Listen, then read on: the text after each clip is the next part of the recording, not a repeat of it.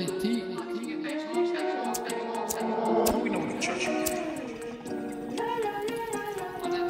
a day-to-day, the shit change, but you know for the most part, nothing indifferent. Sometimes be stuck in my ways, weekend fucked up in somebody's kitchen, sticking my hand, I'm chilling with the troops and my few cans down, so I walk like Winston.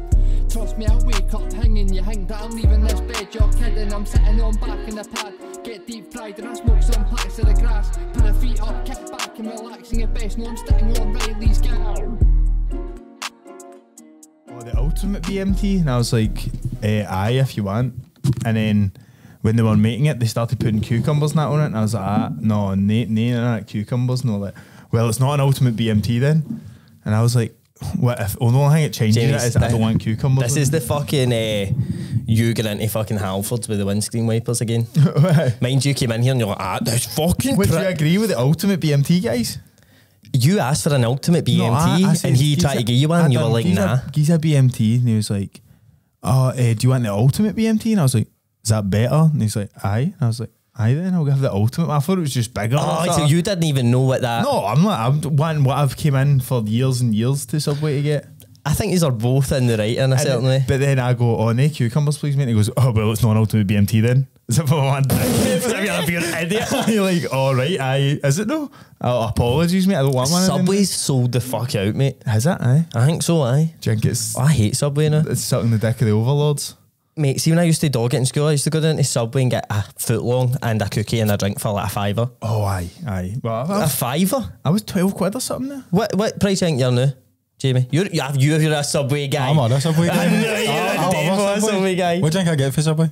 Just looking at me, judging me.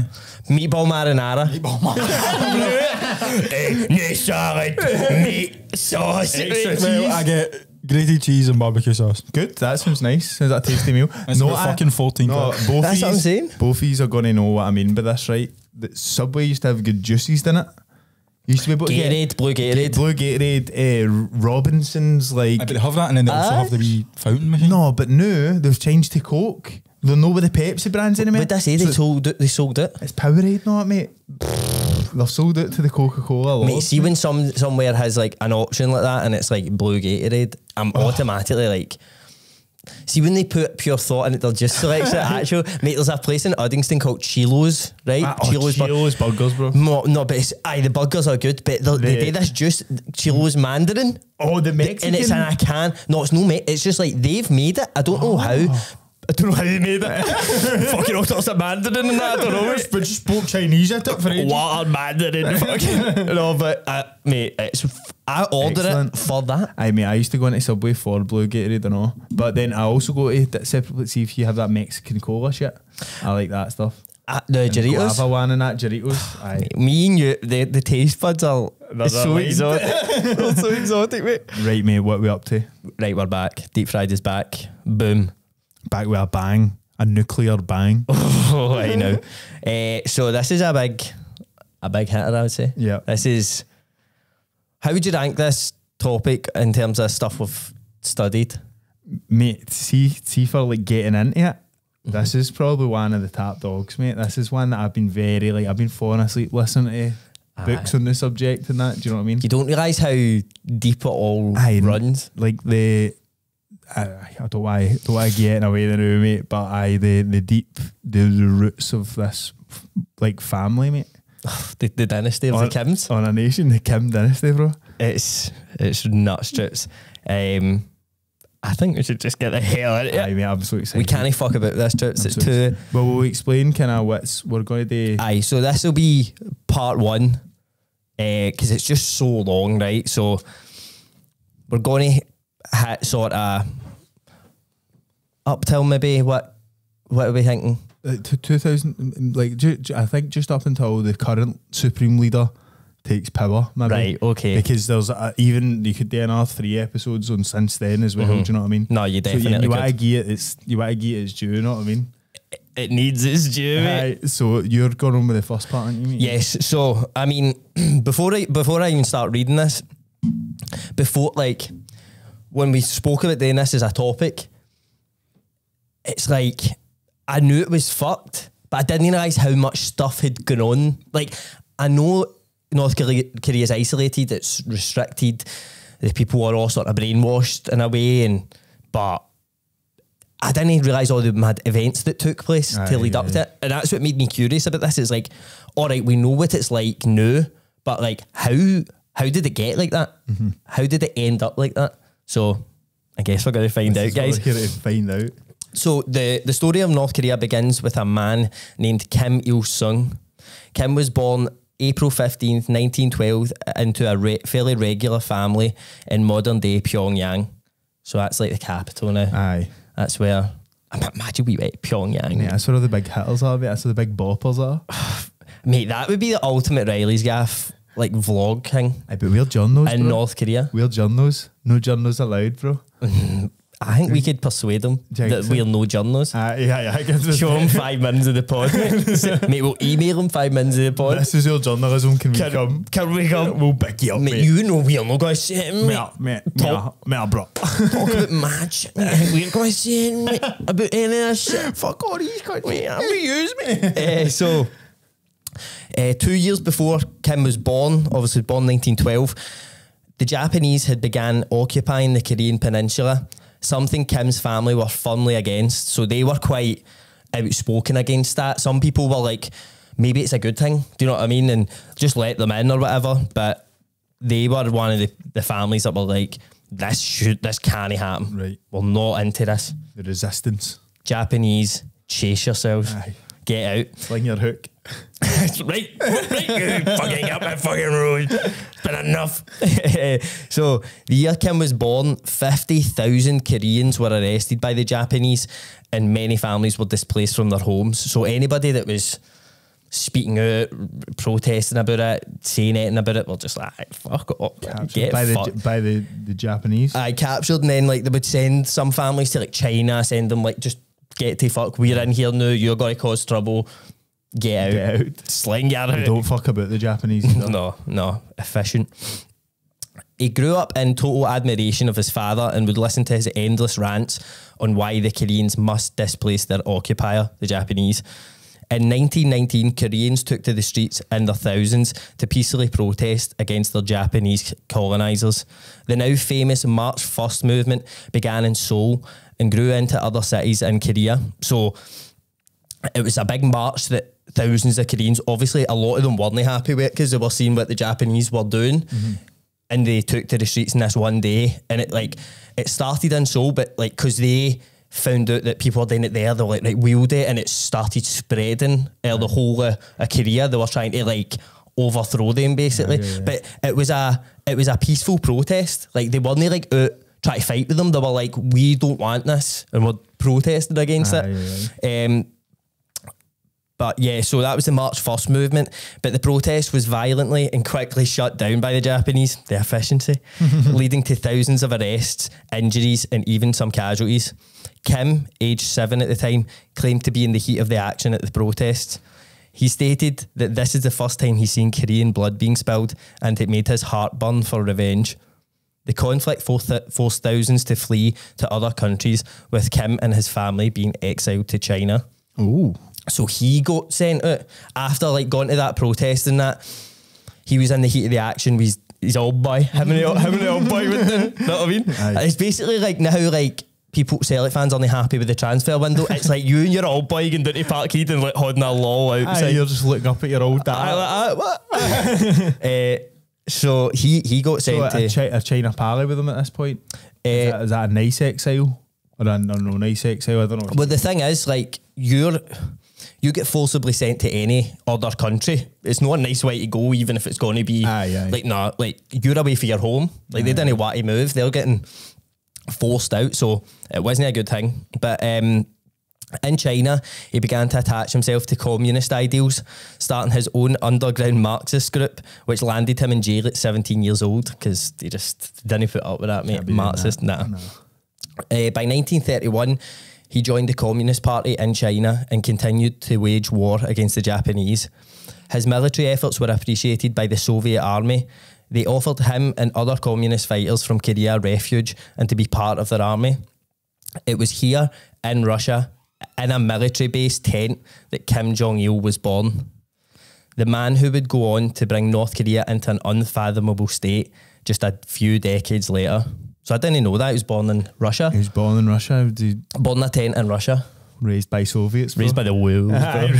Raised in the fucking icy snow. So his dad, like, we're going to see his dad wasn't a great guy, but you can see at this point, he's actually got, like, after these wars and after he returns home, he's actually like a hero for them because he's actually out fighting the Japanese constantly. And like, he's been, him and like a group of Koreans, he was made the general. Aye. And then he was like with the Soviets, fighting with the Soviets. And was that all his Korean troops? That was his troops, aye. So he's a man basically at this point. But they're in a military base and his mum gave birth to young Kim Jong-il in a tent.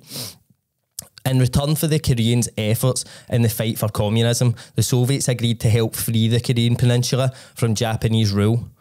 Kim returned to Korea as a national hero, claiming he is responsible for the freeing of his people.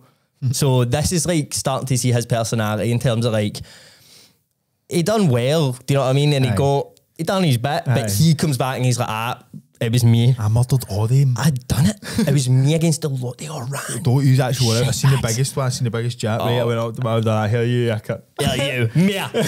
Mail you.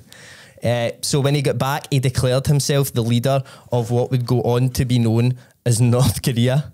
I think we've got a wee spillage over there. What's that? Is that your bag or my bag? Oh, it's my bag, mate. It's all good. It's all right then. As long as my shit breaks and yours doesn't. Aye, no invaluable in your bag, like cameras and equipment.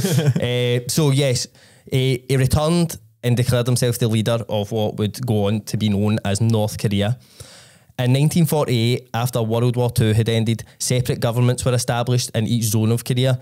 The Democratic People's Republic of Korea would be the North, and that would be under Kim Il-sung, who just returned for the war. And the Republic of Korea, which is the South, and that would be under Syngman Rhee, which I thought sounded a bit like a Tame Impala song or something. Syngman Rhee. Something, I don't know. Doesn't even sound like a Korean name, I don't think that. No. Syngman Rhee. Sounds Indian or something that. I think so. I think so. It does sound maybe. So Kim Jong-il's born, he goes back and he is the son of the supreme leader of this entire nation. So his upbringing's got to be a bit different to everybody else's. In cushy, bro. Cushy wee number, bro. In with the council. Dad got us a job with the council, bro. Aye, he'd have been sorted, mate, because I presume at the time, like, what was it, 1948 or something, Korea's not a nice place to be, I don't think, is it? Nah, they're like constantly fighting the Japanese, and it's just a war zone basically. But then he's in an ivory tower, bro, chilling. Well, just see, going back to where he was born, obviously Kim Jong-il was born in Russia, but this is where, like, even him being born, this is where the elaborate lies start to, like, build his persona up, right? So when he was born, his name wasn't even Kim Jong-il. It was Yura Kim, because they were in an area of Russia near, like, a place called Yaxi or something, right. And that was he was called Yura, and his brother was called something else, like a Russian started the name. So I was referring to where he was born there, but instead of admitting the truth that he was born in Russia, his name was changed to Kim Jong-il. For the actual event of his birth, we have an even better tale spun. It was said that his birth took place in Korea, and when he was born, a glacier on Mount Paektu cracked. So that's the highest peak in Korea, like the most important mountain. It's like it's their Nevis. It's their Nevis. Our wee Nevis.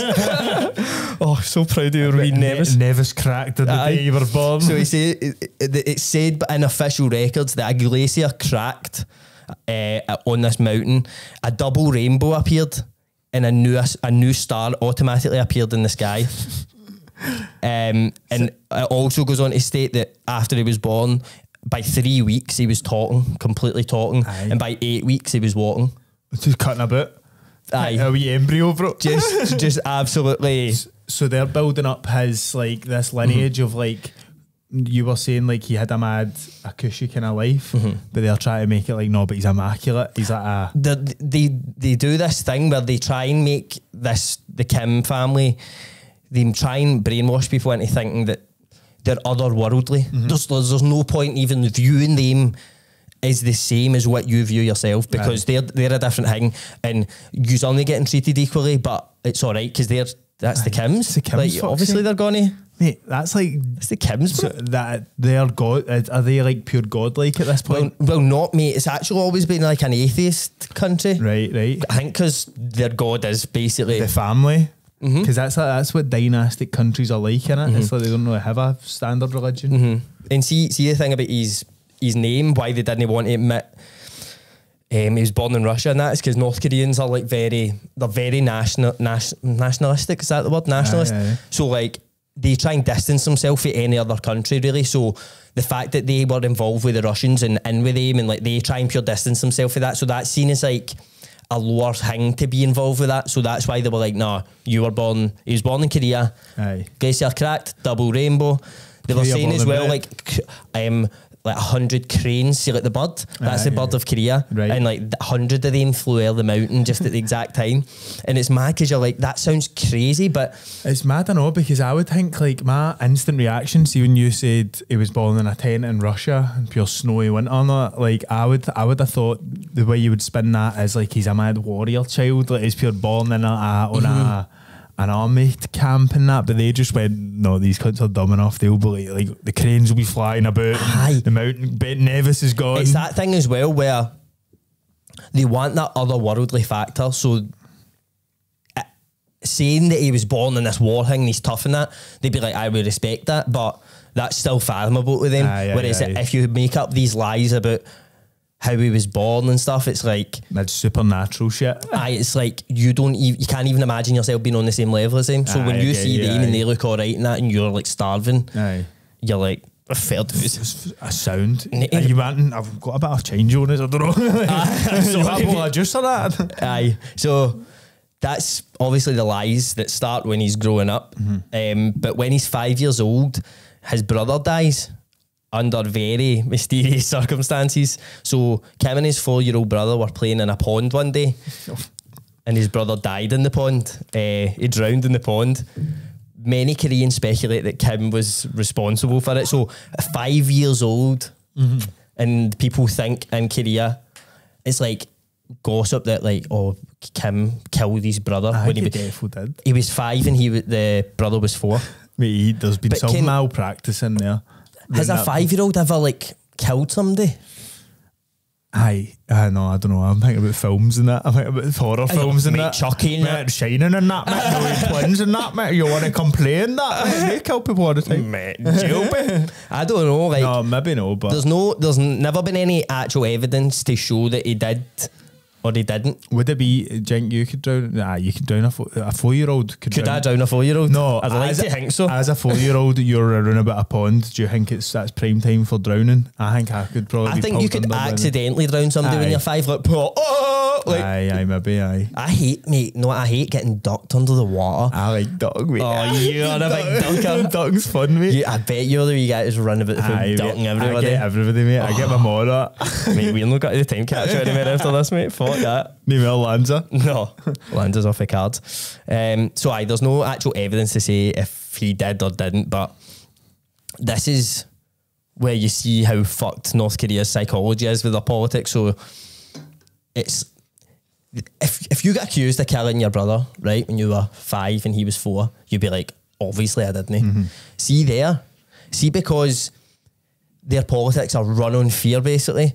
The fact that people think he done that is like, no bad. Aye. He's like, I don't care. We'll Because just it keep only that. builds to like why you should like feel like it's very important to be seen as like a hard man in Korea. Aye. Like North Korea, like it's a tough place. So It's it's a like militarised kind of. like there's heavy emphasis on the military. So to have the persona a hard man is a bit of a hard man town. I murdered my 4-year-old bra. Pyong- What about it? Pyongyang, a bit of a hard man town. Pyongyang is a hard man town. It really is. So he doesn't actually mind. It's like Stalin as well used to there be stories about him robbing banks and that when he was young, and it was like as a leader, you'd like to be like, no, I'm a good person, I wouldn't do that. But he was like, I fucking did, so don't fuck about. I don't fucking mess fuck with me. with me. I'm sure there's stuff like that about Churchill and all that. I know. I'm sure like That's how you get respect back in the day. aye, mate, you just talk a lot of shit. They slap a few wains about, get earn a bit of respect back in the day. So obviously his brother dies when he's just 5, and then his mum dies like a couple of years later. So this meant it was just Kim and the old man. However, his father happened to be the leader of the country and didn't have much time, if any, for any of his children. So not a good daddy. Not there for Kim's baseball practice. Shortly after Kim Il-sung became the leader, he soon set his sights on South Korea. It wasn't enough that he had his own so-called communist country. He wanted the full of Korea to unite under communism. So he sent troops into Seoul and started a war with South Korea. The United Nations, with the US taking a leading role, intervened to support South Korea. So they were obviously the US are always fighting against communism back in the day. So as soon as they knew the conflict was there, and like it was a sort of even conflict, they were like, right, we need to jump in, and because their whole thing was like saving the world for communism. Like, crush the comms, bro.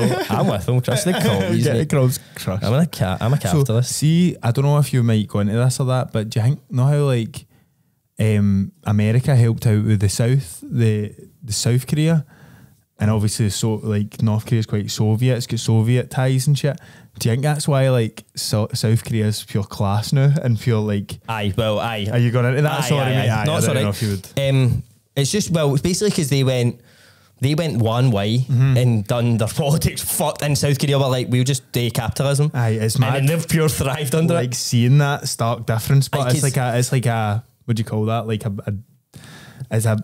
dichotomy. I know what you mean. It's like total opposite ends of the scale. They both went complete opposite ways, and then you can see it in real time. It's mad. So the Chinese ended up intervening to fight with North Korea. So it was a tag team match. It was China and North Korea versus the US and South Korea. And that was in late 1950. So that only prolonged the war, and it just made it brutal.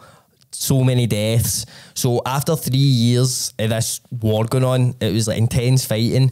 They just agreed a truce. They were like, right, like we're not at peace. They were just agreeing to no shoot anybody they knew. Aye.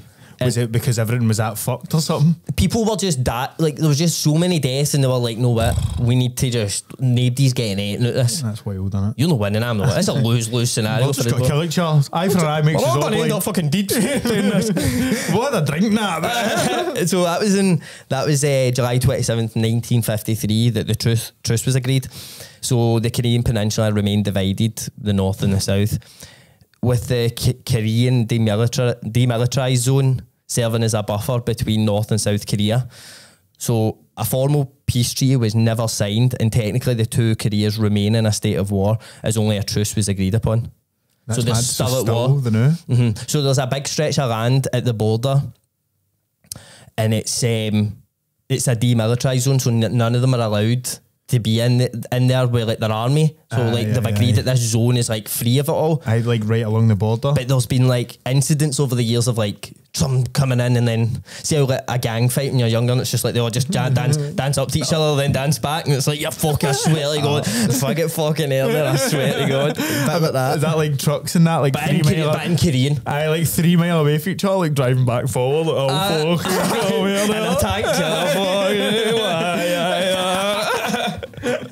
So they're still at war, and it says as well, like, see this area, because it's so quiet, it's became a pure beautiful nature reserve. Is it? Because there's such so many few.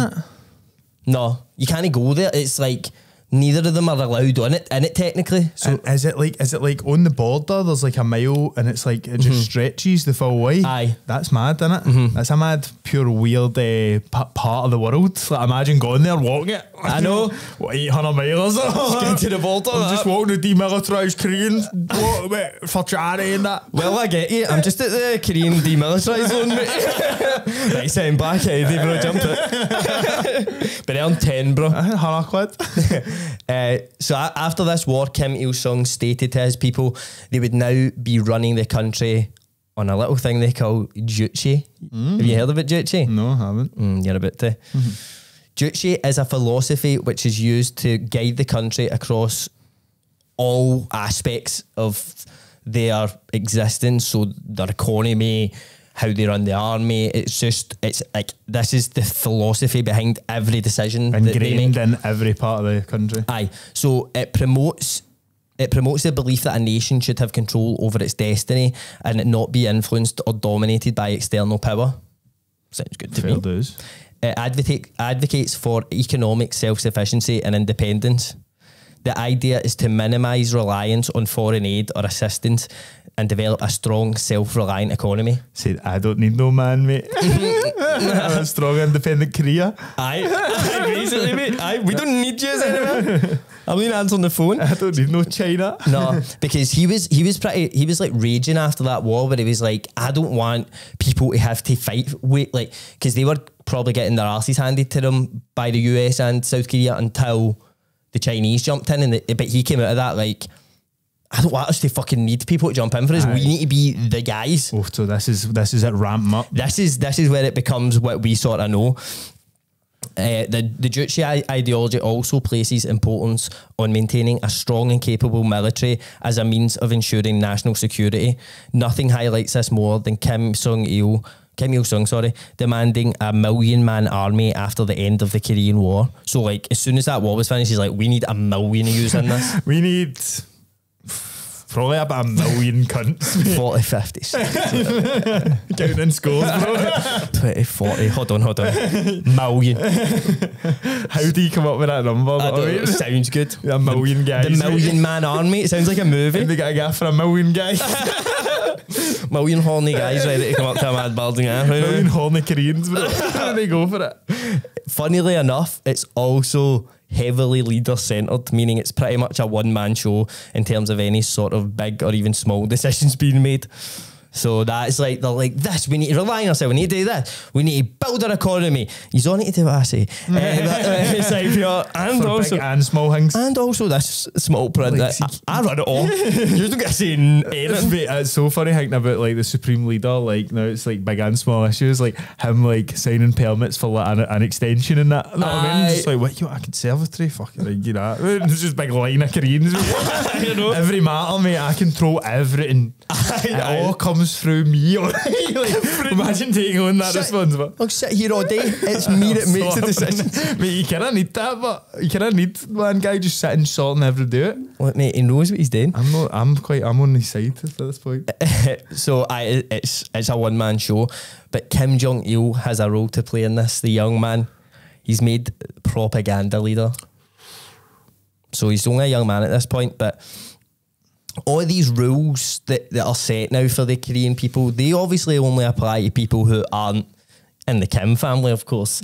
Any of these sort of, you must do this now, everything you must give it to us and we'll deal with it, and very restrictive, they don't import, obviously there's this Juche ideology is about, it's very like, it's like heavily on nationalism as well, so they don't want even culturally, they don't want you to think, now the way we like go, oh, Asian culture's quite cool, and like you think about other cultures and go, that's quite nice, I like that about that culture. They're like, nah, don't even think about other cultures. This is it. And we don't need anything else for anybody. We do it all here. Name important things, nothing weird. Got to do everything just here. Taiwanese trainers and that. I'm in charge. It's all, I'm running it. I'm running the damn the thing. buck stops with me, alright? I'll decide. So, the rules only apply if you're not in the Kim family. So, as Kim Jong-il gets older, he develops a fascination with film.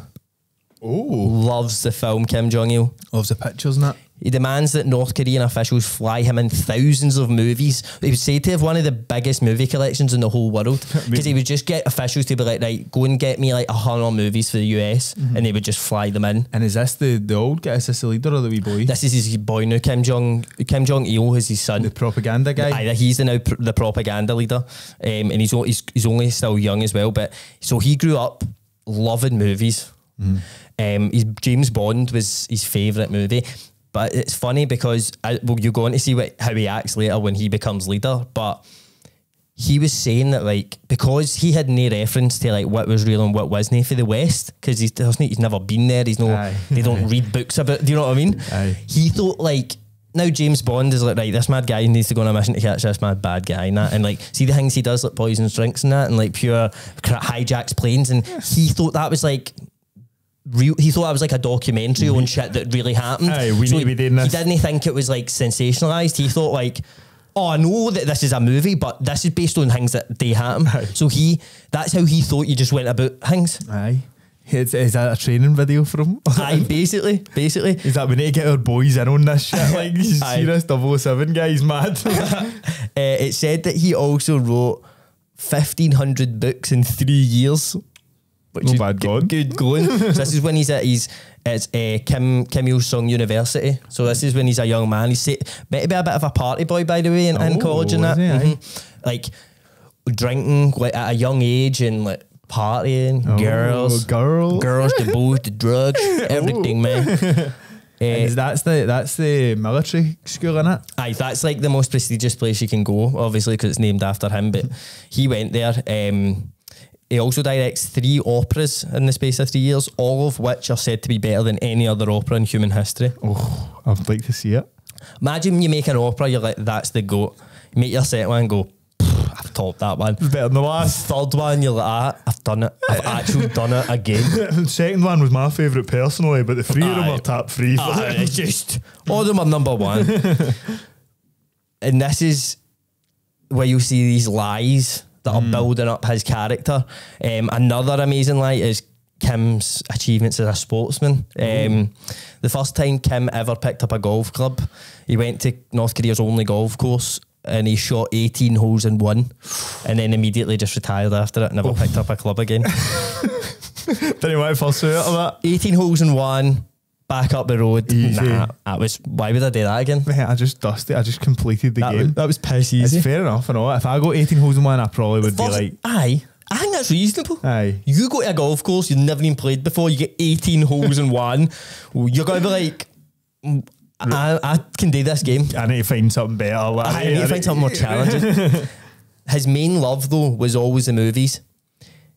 He directed multiple films which North Koreans were forced to go and watch, and of course were forced to enjoy. So like, he would make these movies and then they would make everybody get out their house and go and watch it, and like pure clapping that during it, and it was like terrible, see, because they never had any reference to like eating cultural, like they probably didn't even know what acting was. Like they had no like imagination for any of this. Just so mad empty vessels, bro. And it's interesting as well, like this is a side note of this, but I watched that Dark Side of the Ring. It's a Vice documentary about all the dodgy shit that's happened in wrestling, and Kim Jong-il invited WCW, the wrestling company, Air, to perform in Pyongyang, and as soon as they go there, they got all their passports taken off them, their phones taken off them. They had a guard with them everywhere they went. To the toilet, there was a guard with a gun with them the full time.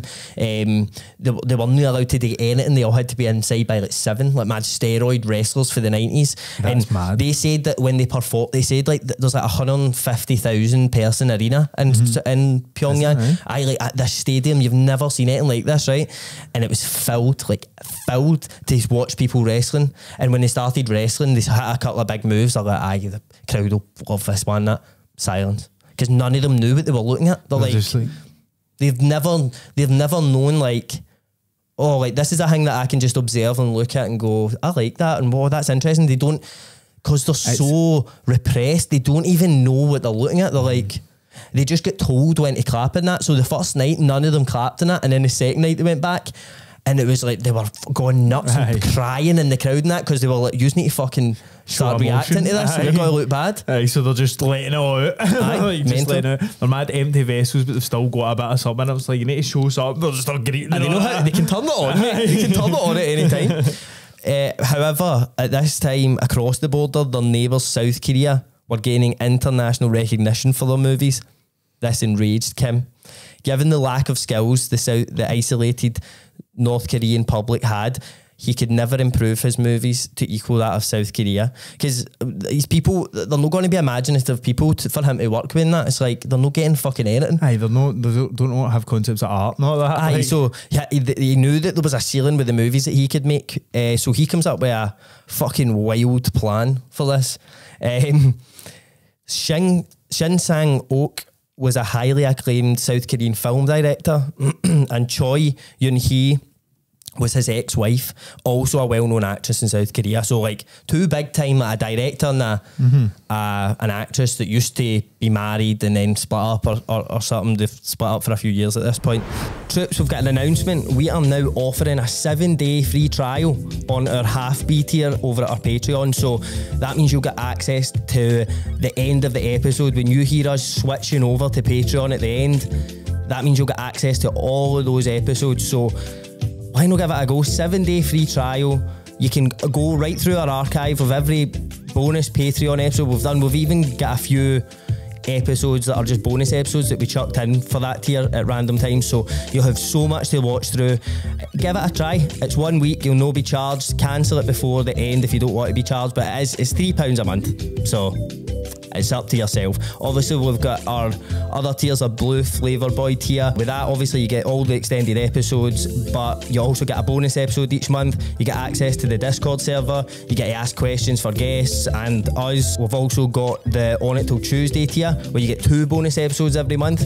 You also get early access to all the episodes, and you get 10% off merch. And then obviously, you get everything else that we've mentioned previously. And then our biggest tier, the GOAT tier, the daddies. You get to request an episode. It can be anything really within reason, unless you want us to like strip off. We can discuss a price about that. But for £20 a month, you can request an episode. It can be anything. It can be a conspiracy theory, a watch along, anything you can think of. You get 20% off merch, plus everything mentioned in all the other tiers. So yes, get on it, troops. www.patreon.com/Reilly's Gaff. Troops, the podcast is brought to you by G4 Claims. If you're involved in a road accident that was not your fault, call G4 Claims on 01698 767 172 or visit them at notatfaultclaim.com. The process is completely free and you could keep 100% of your compensation. In 1978, while both were separately travelling abroad, they were lured to Hong Kong by false promises of a new movie project. They were met by agents who bundled them onto separate boats and headed for North Korea. So, like, Kim Jong-il sent 4 guys out. Just 4 guys, sent them out and were like, kidnap them, bring them back to North Korea. That's insane. Just a a famous actress and a very famous director. Just be like, just go and get them, bring them here. And they're like exes and all that. Aye. Like pure. Imagine coming off the boat and being like, "Sure." No, what? but this is the beauty of it all, mate. So, obviously they bundle them onto these boats, and he said like they were both knocked out, right? And they woke up, and the first thing they seen was a portrait of Kim Il-sung, like, because he's the eternal leader. That's the thing I didn't mention about him. He's the only leader of a country today who's no alive. He's still the leader today. Kim Il-sung is the eternal leader. They're just like the supreme leader, but he's still the leader, even though he's dead. Mate, I didn't even know that. He's the eternal leader. So if you technically the leader of North Korea, the new, is Kim Il-sung, even though he's been dead for 50 years, 60 years. That's insane, mate.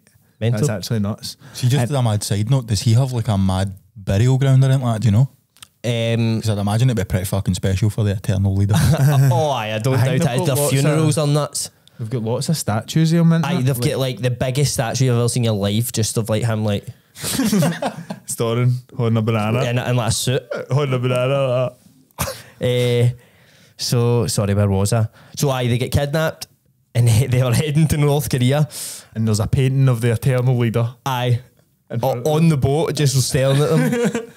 So after being taken to North Korea, the two were initially held in separate locations. They were treated like members of the Kim family. They could have anything they wanted, except freedom, of course. So he was like sending like bundles of gifts to them both every day. Like they were like isolated, like staying in their own houses and that. So they weren't even with each other. He made one go here, and just kept them. But he was like sending like nice food. He was sending like presents that like he knew things they liked and that, and he was sending them gifts to like. But it was, I think it's like a sort of grooming thing, like how that way, like Stockholm syndrome, where like say the person who's kidnapped you does a couple of nice wee things for you. There's a cup of tea, by the way, but they're like doing bad shit to you. It's like this mindset of like, oh, they're not actually that bad. Do you know that? Even though they've just kidnapped you. Which is so, like, that would happen to me instantly. You'd be like, ah, fucking cactus fruit Red Bull. Hi, mate. How did they know? And blue Gatorade. Oh man, I'm alright with this. Camille seems like a nice guy. Nah, he seems alright. They were eventually brought together and pressured to collaborate on film projects, resulting in some of the worst movies the pair had ever been involved with. And it's mad because, so before we got into this next bit, they never knew for about a year or something, right, that the other one had been kidnapped. So they thought they were the only ones that had been kidnapped. So the female actress, Yoon Hee, and then the director, Shin, they didn't know each other had got kidnapped. So Kim's big plan, right, now you're saying they don't know what acting is. Aye. He filled like a state, like an arena sort of thing with people from North Korea, right, forced them to go. And he told both of them, right, get ready, you're going to your first first party, your first North Korean party. And they're like, right, fuck, all right, sound eye. Get the car drags on. Get a wee booze here. And he took them there, right, and they're mingling with like people from North Korea, like officials and that. And then they both get led into this room, mate, and they're just on this stage and they both see each other for the first time. And then they both realise, and the whole thing has been a movie. So he made a movie of that situation happening, and he comes out in the movie, Kim Jong-il comes out, wee tiny chubby Korean guy, and he's like he says, he delivers a line, I can't remember what the line is, it's like, oh, fancy seeing this guy here, or like, it was something like that. Like he gave himself the line of like, and now you meet unexpected. I was fancy seeing you here, something like that. And then they're like, what the fuck? And they turn around and there's like a crowd of Korean people watching them. But they only thought they were going to a party. But that's that whole thing. Like, he thought he was making a pure masterpiece. And he says, do you know what you should do? You should get married. The new, I'll marry you. I can marry you in North Korea. I'm the guy, mate. Don't worry about him. You heard the Kim family? That's me. Kim is me, mate.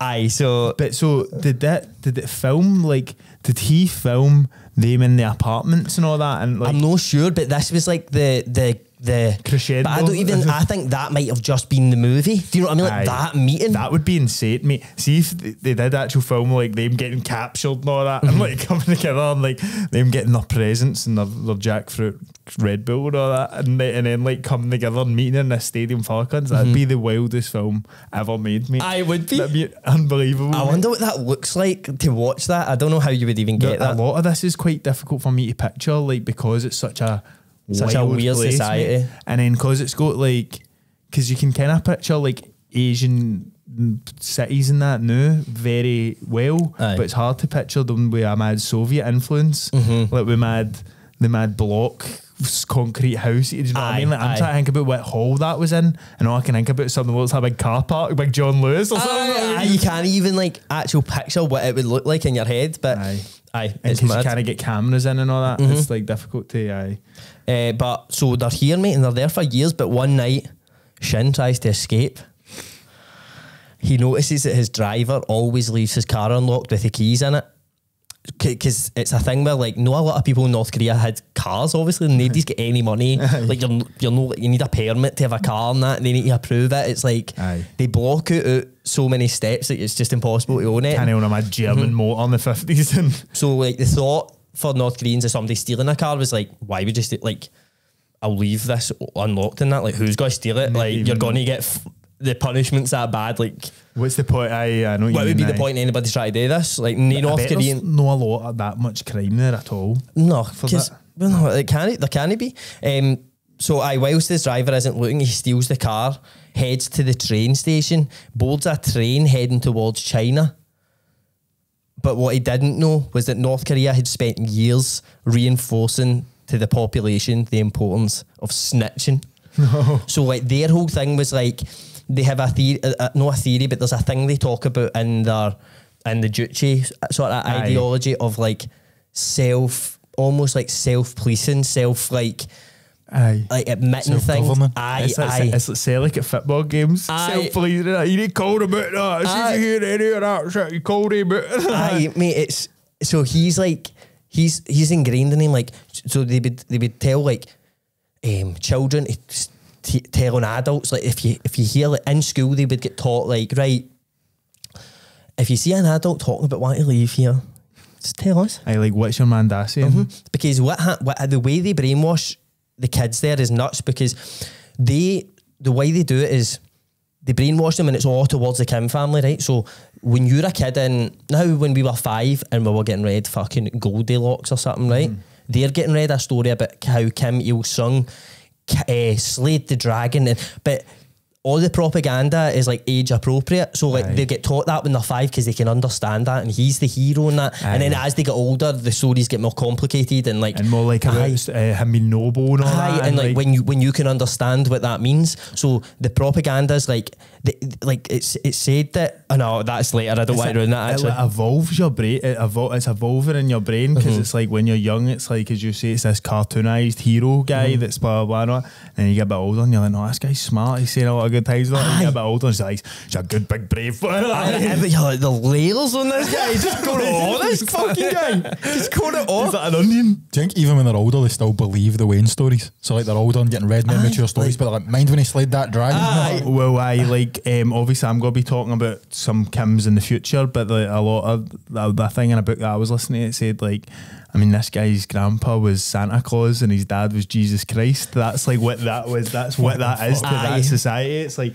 these mythical figures that's what he's came for. So that's why, you know what I mean? Obviously that's a bit foreshadowing there. But so Shin's trying to escape. He's on this train, but within 3 train stops, he's caught and he's sent to prison for a year to think about what he's done. Somebody snitched, and 3 guys just turned up and were like, you're the guy that stole the motor? And he's like, no. They're like, come on, get in the van. Snitches get riches. Snitches do get riches. That's the saying in North Korea. They get all the riches. That's the rap songs and that. That's their hip hop. Snitches get riches.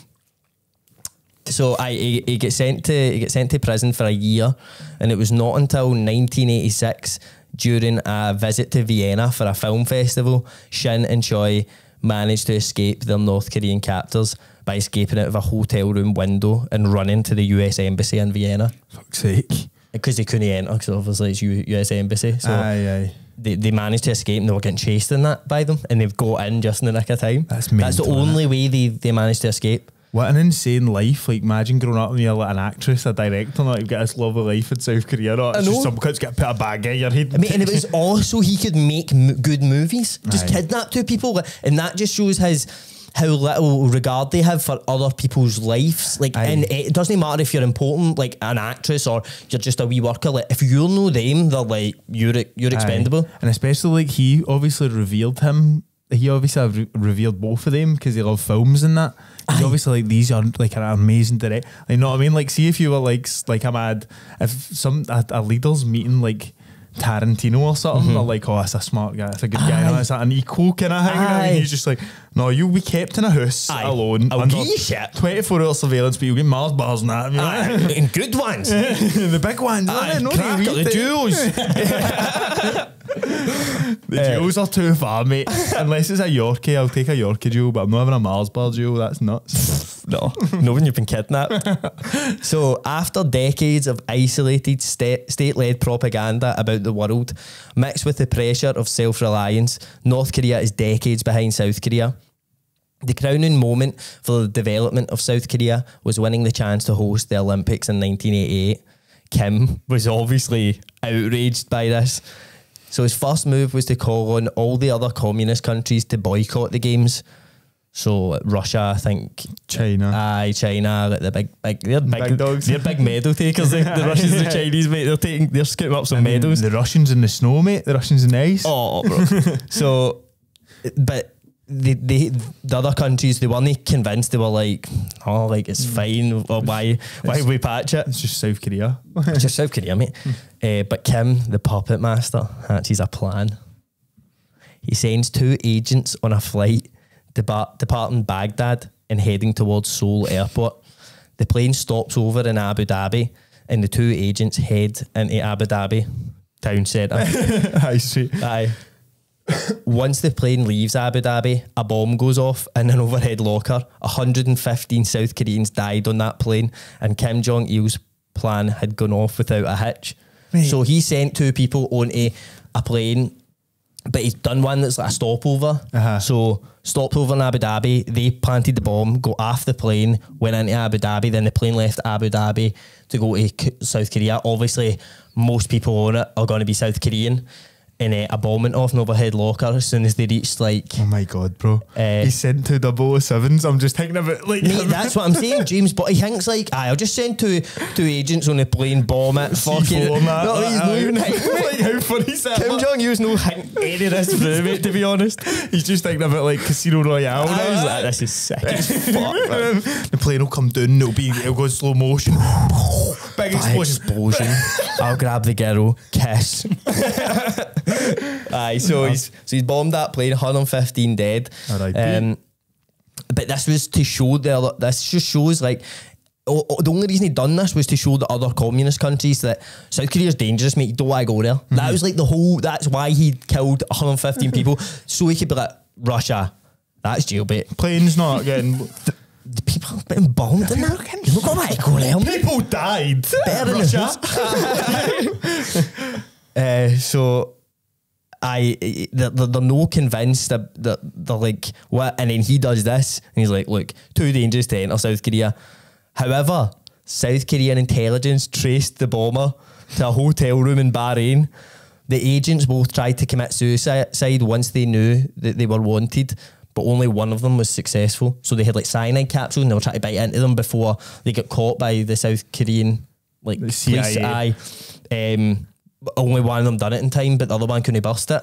So they got arrested, and it was a female agent that got caught, and she's taken in and she admits that it was Kim Jong-il who planned the attack.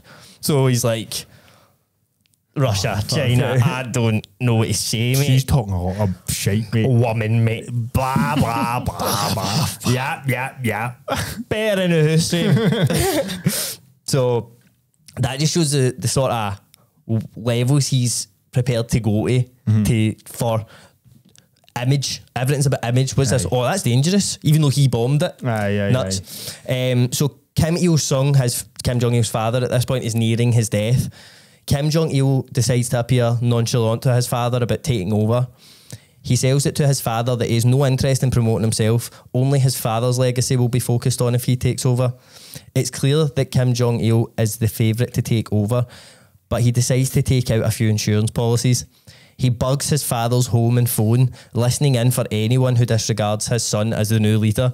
So purging is essential in Korean politics, and purging is just making moves to ensure that certain things happen, but it's like by any means necessary. Like I'm sure you'll go into it with Kim Jong-un whenever we do that. And so he was like just listening, like anybody who was going into him being like, I don't know about that fucking just Kim the Jong-un. slightest Anything, sniff, mate, like they would die. Like there was several North Korean officials just turning up dead randomly this time, mate. Like just randomly running into trees and that. With like a piano wire, a cunt wearing a suit. I shot himself in the head 10 times. Shit like that. Aye. So Kim Jong-il also ensures his brother-in-law is out of the picture, sending him to Europe to be an ambassador, and he's still there, you know. Brother-in-law's in Europe, brother-in-law, still well there. Where is he? Europe. Also? Just Europe, mate, somewhere in Europe. Belfast or something. Also, aye. It's a mountain, mate. In 1994, Kim Il-sung dies, and Kim Jong-il is officially made the supreme leader. Things were about to go from bad to worse for the Korean people. Kim Jong-il was about to double down on the Juche. He's going all in on the Juche. I'm not going to lie. You thought we were going Juche before? It's just went up a level. Ready for Juche squared, bro? Oh, Juche squared, mate. He immediately sank almost all of the country's money into the military. And this is sort of how he gained respect with the military when he was kind of vowing to be leader, he was saying like his dad's a war hero, right? So the people actually really respect him, and the military respects him because they're like, right, he's fought, he's served in that. We respect him as a leader.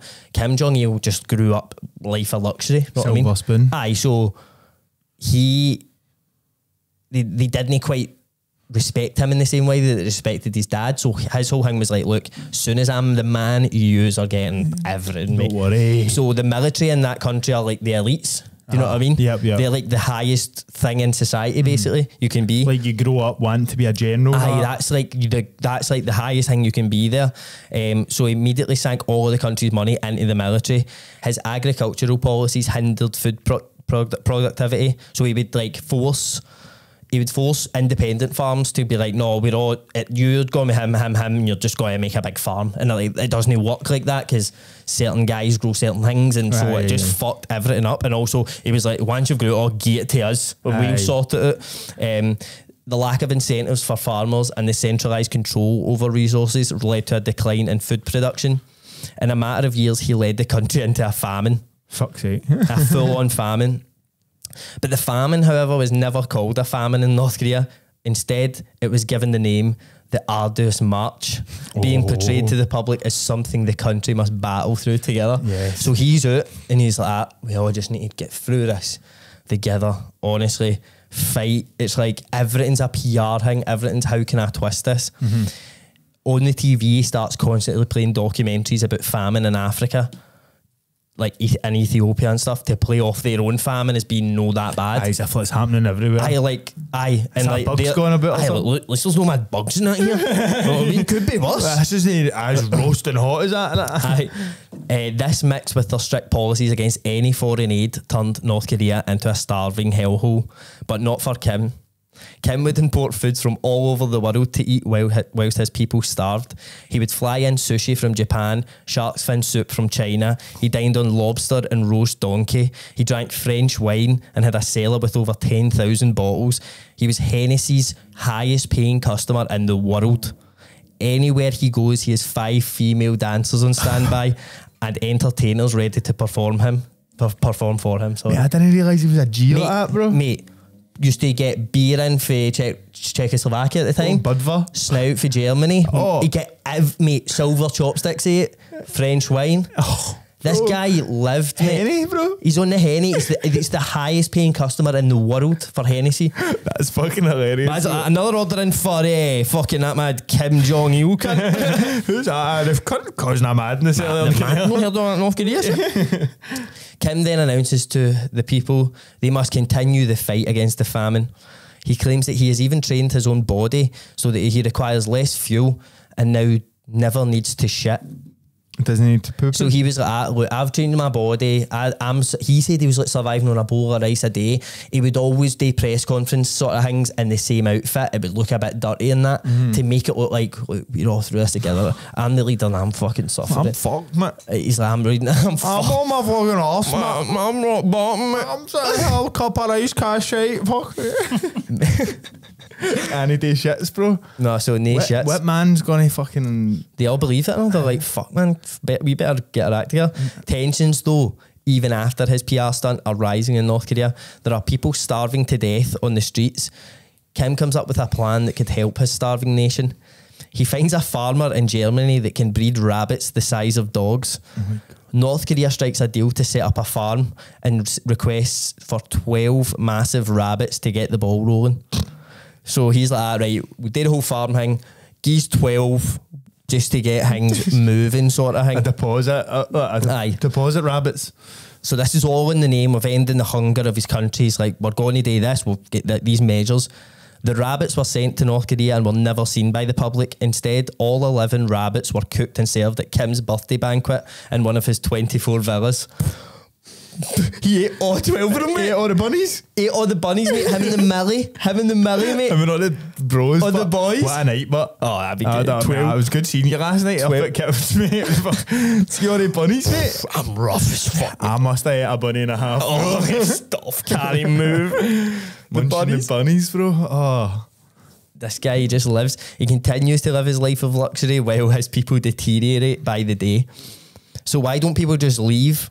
you're probably thinking that, why do you not just leave? It sounds terrible. Leaving North Korea is obviously insanely difficult. The border into China itself is not complicated to cross, but the implications for doing so are heavy. The culture of snitching creates an atmosphere where people are encouraged to tell on others who they hear speaking about leaving. If you manage to leave and your family are left behind, they are guilty for your crimes. Treason is the most severe crime in North Korea, and your entire family will spend life in prison if you escape. So this creates a collective guilt which stops people even considering leaving. And if you try to leave and you get caught, you can expect to be subject to torture in prison. And a classic North Korean torture, one of the best, is making someone sit in the one position without moving a muscle for 18 hours a day. If they move a muscle, they start getting beaten. The explanation for this torture is it's the only way the prisoner can truly sit and think about what damage he has done. Mate, they give him the... 18 hours a day. Imagine that, just sitting, and as soon as you move 18, they're like, fucking... The ultimate naughty step, bro. And they would do the pigeon as well, like tie you up. What, everything like behind. Aye. Oh, I like. I don't know. No, Aye. I don't like that. I don't like the sound of that one. I'm just thinking about the sitting down for 18. I think I could do that, but I would need like a Game Boy or something. Because if I could move my thumbs, I'd be sound. Skis a PSP or something. Skis a PSP, mate. I'll bash it. Aye, so you just don't want to try and leave, man. But the thing is as well, you're like, how are they even getting? How's he getting money? Like, how's the economy getting any money? He soon became a master of the black market, Kim Jong-il. So soon North Korea became very, very good at selling and trafficking drugs. They became massive arms dealers to basically every enemy that the West had at the time. They also became the best counterfeiters of the $100 bill. Federal Reserve workers in the US admit that a lot of the time, even they cannot tell the difference between a North Korea note and a real US one. Oof, that's mad, isn't it? So they're the best at counterfeiting $100 US bills in the world. Mate, this cunt is a bad boy, isn't he? He's the real bad boy. The ultimate gangster, mate. Aye. He's forging shit and all that. The income made from these activities funded Kim's extravagant lifestyle while his people suffered massively. The starvation is now at a point where Kim needs help. He decides he's going to receive aid, but on his terms. He needs the world to pay attention to North Korea quickly. Something like the threat of a nuclear bomb would do the trick. Kim releases statements saying he's prepared to launch nuclear weapons that they've privately been working on for years. He's ready to declare war on the West unless he gets his demands. He then stands his men down on the condition that his demands are met. The US then send food and medical supplies to North Korea. And in the boxes that they're sent, and this is like, anytime the US send aid, it always says a gift from the United States of America on the box. But that would destroy the narrative, like the US are like the ultimate enemy. Like, we don't like these guys and that. We hate them. So once the aid is dropped into North Korea, it's placed into different packaging before being distributed to the public. Kim claims that the US sent the aid as an apology for the destruction they caused during the Korean War. Aye, that's a good spin on that. The little man does it again. He keeps the enemy as the enemy in the people's eyes and receives what he needs to keep his people barely alive. It's an annoying thing they've done, but no, innit? Like, a gift from the US Army. That's so American. From the United States of America. You can imagine like a rainbow with like a USA flag at the end. You know, like fucking. Aye, you know but he's like, get it out. Stars and bars. Get it in that plain one. The NKs can't be seeing the stars and bars, bro. Oh no chance. I won't be having that. Have I got any on me? No, you're the United States, mate. You've served your time. Gift from the United States of America. So that just shows, man. It's like the level they'll go to keep that. In this whole country, this North Korea, its only purpose is keeping their family as like the gods. Do you know what I mean? Like, it doesn't serve any other purpose than that. Like, they don't export things. The whole system is built to just keep this family as being like a fucking superpower. That's insane, isn't it? It's the only purpose it serves. It's insane. The Hermit Kingdom, bro. The Hermit Kingdom. So after like that, and for a decade actually, Kim sort of faded out of the public eye. He was suffering with health issues, and in 2011 he passed away from a suspected heart attack. And the next leader would be his third son, Kim Jong-un. And I've got I thought we'd, for a visual of like how these people are told to act and stuff, I've got Yes. Kim Jong-il's funeral. We don't need to watch it all, but just you need to see some of the reactions on this. I'll place it in front of you.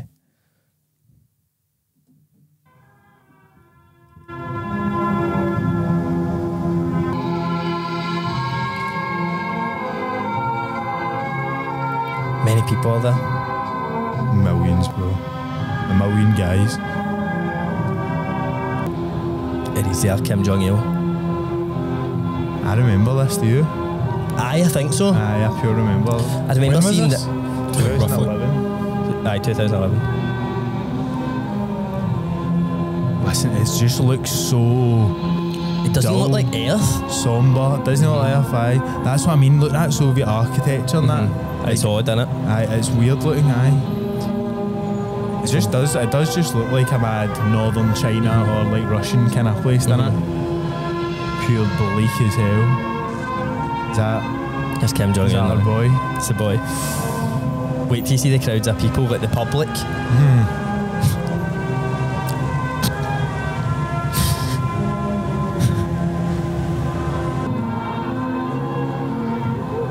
There's a man. It's him. How mad must it be there when one of them actually dies? But you're like, what? What? Mate, I thought he was invincible. It was like. said as well when Kim Il-sung died, they were like, I didn't know he could die. Mate, do you think, has this been coordinated? Aye, 100%, mate. They're told if you're seen and you're no more than hard enough, you get beaten and put in prison and that. This is all fake. That's insane. Like, none of them care. Aye. But I think they must. I think some of them must. Like, they're I that think if you've far been in. brought up like all your life like that, mate. Like, think about people that love like the Queen and that. Aye, you're like, we look at them like, are you alright? But then think about that with the propaganda.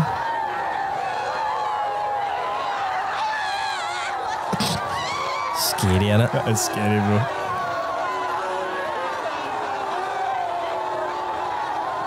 Who could be asked with that and all? But they've You been need to be dragged out asked. the You house. need to be asked, mate. You've not got an option. Have they been dragged out the house to go, didn't they? I'm howling at like you living in North York. I don't care what you say. I'm no gone. Mate, I'm not even going to that fucking thing, mate. The guy was that prick. Mate, I'm in the final 8-ball pool now, right? There's no chance I'm getting down there. What time does it start? I'll be down later. I'll show face. I'll go to the where is it after it? Sean. Where are you going after I it? show face at the funeral. Pyongyang Bowling Club. I'll get you down at the bowling club, man. It's got its license to free. But there you go. That's like Kim Il-sung, Kim Jong-il.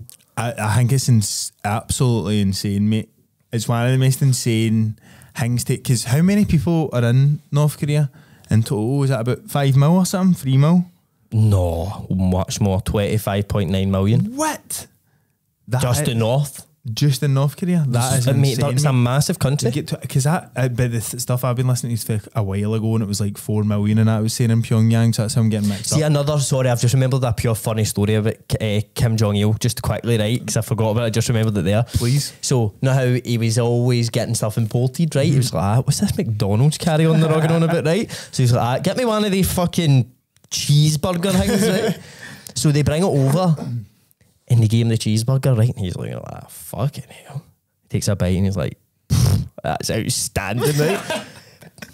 But obviously nobody in North Korea knows about McDonald's. That he knows shit that's going on in the world, but Aye, they aye. don't. Do you know what I mean? So he's like, right, and he says, right, I've got a wee idea after eating that, and he invents a thing that's like in Korean it translates into like 2 bread, 1 meat.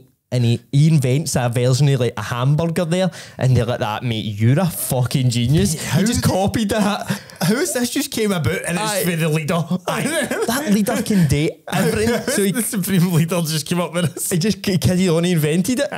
It's just nuts, man. Mate, it's mad how like, I know what I say, he's a sneaky guy. Oh, is he sneaky? But it's mad how like it's like every opportunity for a bit of sneaking. It's like there's no other like approach to this other than like, all these cunts are dafties and I'm the goat. It's Know what as simple as that. It's nothing more complicated about it than that. And like, how's he got like commanders and generals and like 100,000 soldiers? That like how's he got all this shit? Like, mate, but they've just built the society in a way that's like just they're deities, mate. They're like mad. They've done it. And I think it's because like it came for like the granda, the papa.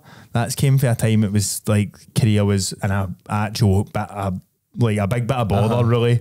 And then that's like 3 generations of like schooling, re-education. Like, Aye, mate, rewriting things. Like, it's a way where that can only happen to a country that's vulnerable at a point and needs somebody to be like, right, what are we doing, man? just cling on to it. Aye, and you're like, aye, fuck it, Gucci, aye, I'll do that. Aye, sounds good. Aye, Gucci, sounds like Gucci. Sounds like Gucci, could be good. Colours like Gucci, bro. Who Could knows? be similar to Gucci we're getting here. But mate, I'll take you on and Yes. I'll talk about the young bull. You've had the old ox. No, You've had the other calf. Now I'm you've so got the- excited because I don't really know anything about him.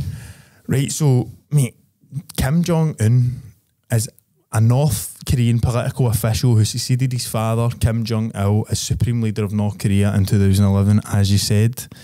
He was the first secretary of the Korean Workers' Party, and the early years of his reign were characterised by a ruthless consolidation of power and saw a sharp acceleration in North Korea's nuclear weapons programs. So he, like, see when he took power, it was in 2011, obviously, as you said, he was 28. He had no military experience. He was silver spoon times 2, know what I mean? Aye, he's double. Aye, and he had no like military experience. Like a lot of his early life was like there's nothing really on his early life at all, because he lived out of the public eye, and it was, as I said, like he didn't go to the college till late on. He didn't go to the military college till late on or anything. So when he took power, it was like there was these propaganda films came out, so these documentaries about him, and it was just like, I think you can get them. We'll get videos, because I'm just doing a kind of brief overview of this now, and then we'll go dive deep in part 2. But there's like these propaganda videos of him, like he's just like in a like a satellite war room, and he's just got his hands on the tables and that, and he's like got a cigar in his mouth, and he's heavy young, know what I mean? Churchilling it up. Aye, Churchill. He's trying to go Churchill, mate. Yeah, his dad was like, see when I had that, you need Churchill the hell out of this. Like, you have no chance unless you go full Churchill. Mate, the Kim stuff's all been done before. You need to go Winston, bro. You need to go Winston hangs up. So that's what it was like, mate. It was like these videos of him, like out coordinating like big strategies and all that in front of like thousands of people, and then like people who couldn't even recognise him, because it wasn't up until his dad's funeral and that he was like properly in the public eye. So people that didn't even recognise him, like military leaders and stuff, were like instructed to like be like on camera, oh my god, like it's you, like pure bowing and all that. Like, so there was all that, kind of stuff going on. But North Korea's former ruler Kim Jong-il had 6 children, and Kim Jong-un wasn't. The names are quite similar, so yeah, I'm slipping up a lot. But his successor wasn't his favourite of his 6 children. It was his daughter Kim Yo-young. So she was, because she was a girl, she was never first choice for like the top job. Right. Even though it was his favourite? It was his favourite. It was reported at the time that Kim Jong-il looked more favourably upon Yo-jong, and made comment that if she were a man, she would be next in line. We'll talk about her. Mate, I'm happy, honestly, gone ahead for you to call her the lassie. The lassie, thank fuck me. The lassie is good for me. The lassie will come into it a bit more. I'll do a small... And like a brother, the boy. Aye, I'm happy with it. The boy and the lassie. Are we all happy with that? Can we just be happy with it? The boy, the lassie, the da and the granda. The dog. And then the wee dog. Biff, Chip and Kipper. That's later on. We'll get into Biff, Chip and Kipper. They were Prominent. They were the commandos. They were one of the commandos. But I'll talk a wee bit about her sister now. So she was the youngest known child of the late dictator. Professor Lee, the author of The Sister, The Extraordinary Story of Kim Yo-jong, the most powerful woman in North Korea. So this guy wrote this book, and this is excerpts for it. So Miss Kim had never been officially mentioned in the North Korean state media until 2014, the year her role was announced as Deputy Director of the Propaganda and Agitation. How do you say that word? Agitation? Agitation. The propaganda and agitation department.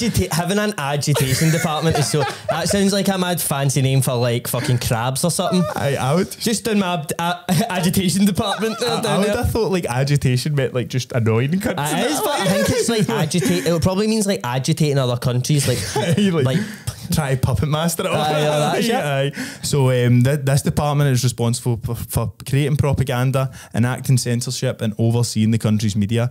But Professor Lee claims that she'd actually been the de facto head of the department since at least 2012. This means for more than a decade, she's been behind much of the country's local and international messaging around her brother and his regime. So anything we see about them is like It's her. It's coming for her, mate, and she's no the best woman.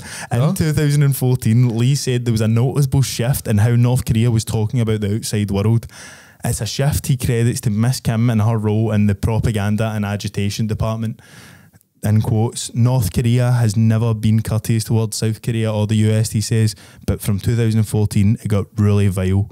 North Korea state media used racist attacks against US President Barack Obama, homophobic slurs towards the former Justice of the High Court in Australia, Michael Kirby, who worked on a major UN study on human rights in North Korea, and misogynistic references to Park Geun-hye, the first woman to be elected president of South Korea. So she's taking the drunk old guy approach by just shouting the most vile things, you know? She's taking the drunk granda approach to her geopolitical enemy. Yeah, fucking pansies, man. Australian wee dafty I came to view this as I worked with Kim Yo-jong because since the onset of COVID, she's issued more than 40 statements of her own, states Lee. And evident in many of them says as a sardonic, nasty, cynical streak that has characterised the North Korean communication since 2014. Miss Kim made a grand entrance onto the world stage in the 2018 Winter Olympics in Pyeongchang, South Korea. In a show of Olympic diplomacy, it was the first time a member of the ruling Kim family had been to South Korea since the Korean War. So nobody's been there yet since 1952 or whatever. And then she's the first person to go there? Aye, so she attended... Bold as it, I know, mate. She attended the opening ceremony and she was sitting near the US Vice President, Mike Pence. She later handed a letter from her brother to South Korea's President, Moon Jae-in. That was a pivotal moment. Miss Kim was really the public face and that was a huge deal, says Anna Field, the Pacific editor of the Washington Post. Miss Kim then took part in international events. Miss Kim was then part of the team at other international events, including the 2018 North Korea US Singapore Summit and the 2019 North Korea US Hanoi Summit, where both she and Mr. Kim met the US President Donald Trump. Donnie boy, mate. Donnie went and met the Queen of North Korea, mate. Oh, imagine she just came in. Imagine like the aura she has about her, mate. She's a fucking savage, this bitch, mate. Wait till you actually hear what she said about South Korea, right? So, Mrs. Fiffield says it's clear she's become Mr. Kim's most trusted and closest advisor. She has much interest in as Kim Jong-un in the North Korean system of surviving. She has the same goal as he does, keeping the family in power. So she's just in it as much as there's no like remorse or that for the people. She toes the party line, mate. Aye.